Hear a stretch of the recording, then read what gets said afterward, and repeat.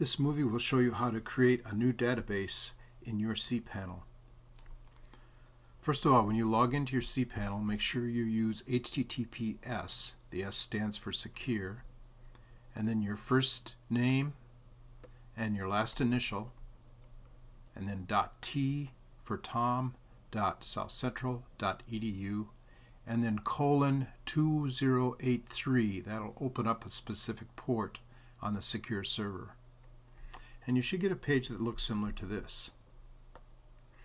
If you scroll down, you'll see the database section, and you can click on either the mySQL databases or the database wizard, which gives you the same information but just a step at a time.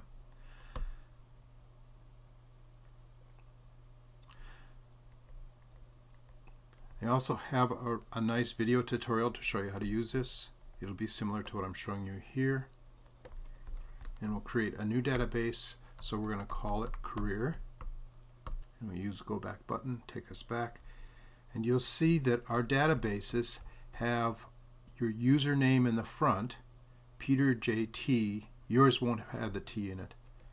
Underscore career, and you can either check or repair the database.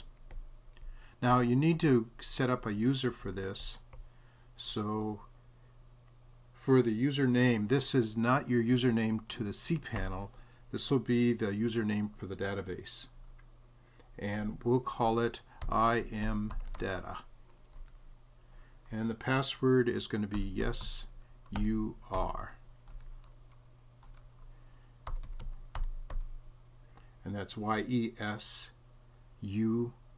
and the letter R. And then we'll create the user.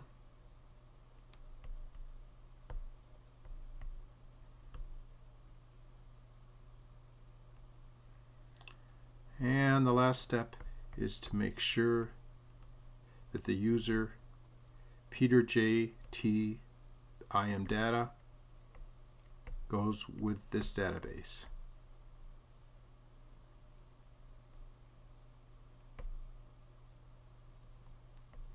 And then you want to select all privileges.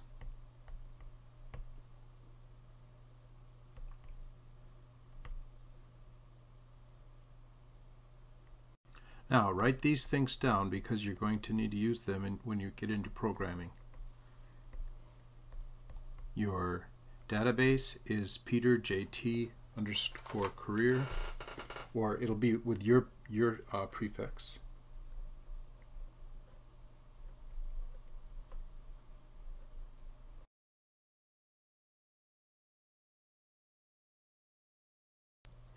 Now, in order to use your new database, you'll have to add a table. And I've exported an existing table already with data in it that'll save you time. So again, starting at your cPanel, scroll down to your database, and then select PHP MyAdmin.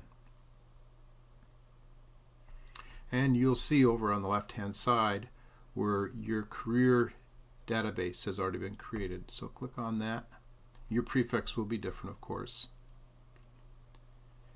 And then instead of creating a new table from scratch, you can do an import, browse to where your table is, and the table that you downloaded was probably page data, which is the name of the table, .SQL. This is the SQL format. If you want to see what that looks like, you can look at page data structure PDF, and you can see that our page data table is basically going to be all text, and we're going to have a page section, header section, several miscellaneous fields, and an item. And we'll look at that data in just a minute. But for now, we'll just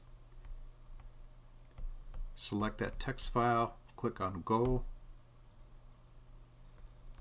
and you can see that we've imported eight records. So if we look at the structure of our page data,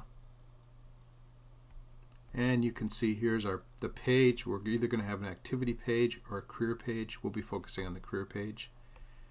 Here's the header. that'll be on the top of each article, and the different fields. Again, you'll see this more as we get into the program.